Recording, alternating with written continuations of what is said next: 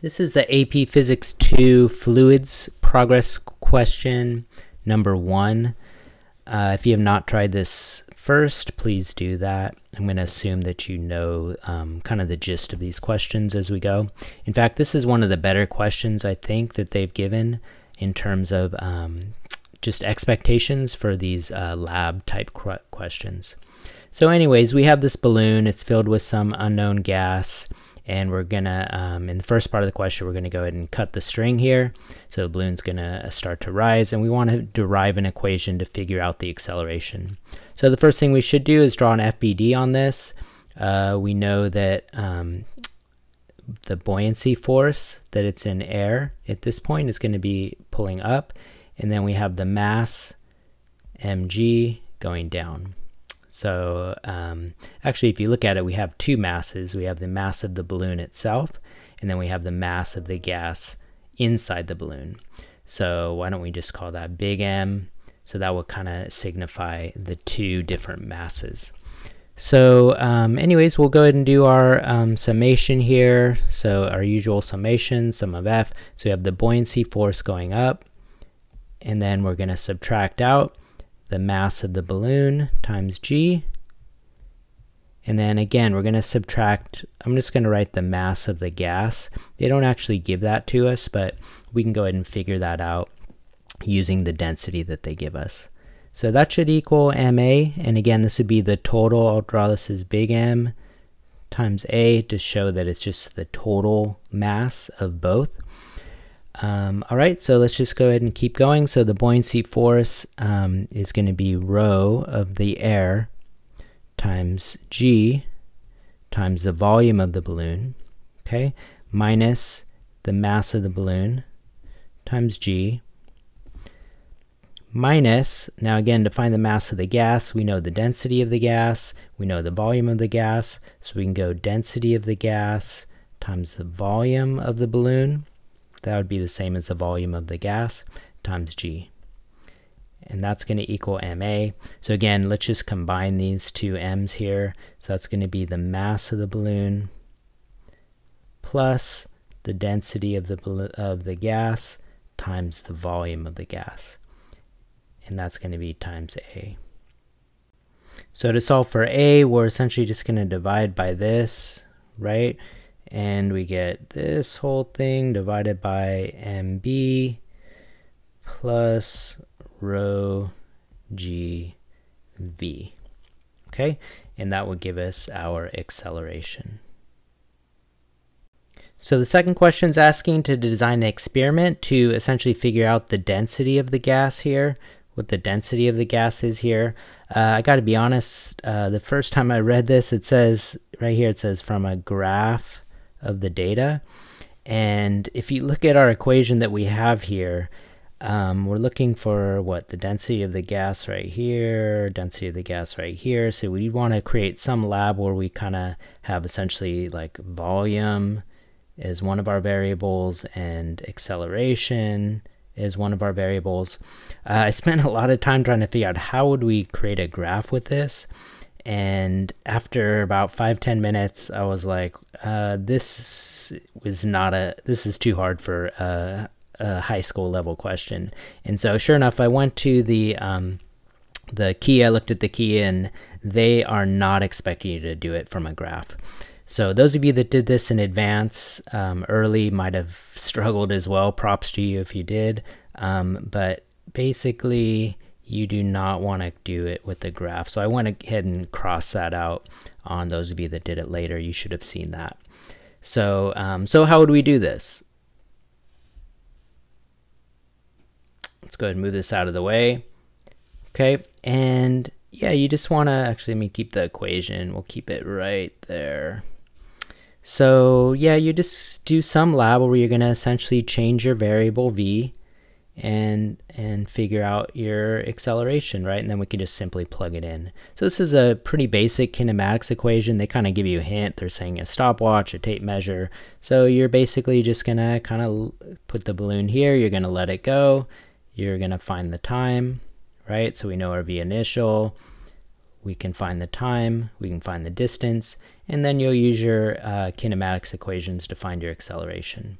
Okay, and from there you can just go ahead and plug that into here, measure everything. Okay, measure like the radius, measure the volume, all those good things, and from there you can go ahead and figure it out. So the 4 things I think you want to keep in mind, and this is just in general, you want to make sure that you are, when you write up your lab, you taking all measurements. So describe how you're going to make all your measurements. Okay. Now in this specific one, you're going to do the lab itself, explain kind of the kinematics that we talked about. So go ahead and explain the kinematics. And then you do want to tell what equation you're going to be using. So in this case, you'll say, okay, you're going to use the kinematics to find the acceleration. Okay, and then you want to go back to this equation that you did earlier. So this equation way up here, right? You're going to kind of essentially say plug it into the acceleration, and you can go ahead and solve for the density from there. Okay, solve for your density. Now, if you had not derived that equation that we did earlier, you would want to make sure that you do that. Since we already have derived it, then you're pretty much good to go, just to explain what you would do. The last thing, and this is key for all these design a lab questions, make sure you have some repeat statements. Okay, so there's really 2 repeat statements you should do. So multiple trials. Let me erase this. So multiple trials, and then the levels of independent variable, you want to make sure you change that as well. So in other words, you would do this for different volumes, right? You would do, change the volume here. That would be changing your variables. You could probably also do it with distance. They'd probably be okay with this. Multiple trials just means, do it 3 times, take an average for each specific volume that you find. Part C of this question, this time they give you the lab and they want you to analyze it. So in this case, they're going to attach a force meter to the balloon and just kind of be in a state of equilibrium. So let's go ahead and set this up. So the free body, this time, as you can see, we have the kind of the force from the scale going down. You have the mg also going down. Again, this is that big M, the total mass, and you have the buoyancy force going up. So when you do your summation, hopefully you can see that these forces have to be in balance. So in other words, the force plus mg should be equal to the buoyancy force. All right, let's break this one down. So again, we're going to go F, and this is again going to be the mass of the balloon times g plus the density of the gas times the volume times g, and then that should be equal to the buoyancy. So the buoyancy is going to be rho of the air g times the volume. So since we have a line here, really what we want to do is we want to kind of put this in to like the equation for a line. So like y equals mx plus b. We kind of want to rearrange that in into this form. So y is going to be kind of our force, right? And then m would be our slope, and x in this case is going to be our volume, and then of course we have our b here, right? Little b. That's going to be our y-intercept. So we want to kind of change this equation into this form so that it looks like this, and then from there we can kind of analyze it, right? So let's go ahead and rearrange this. Let's do the algebra on this guy. We move this up a little bit, and we'll go ahead and do this. Let's choose, how about red?